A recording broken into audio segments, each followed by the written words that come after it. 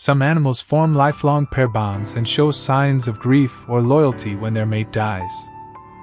For example, the albatross can live up to 60 years and mate with the same partner for life. The prairie vole is one of the few monogamous rodents and releases oxytocin and vasopressin hormones that enhance social bonding. Some animals have extreme sexual dimorphism, meaning that males and females look very different from each other. For example, the peacock has a long and colorful tail that attracts females, while the peahen has a dull and short tail.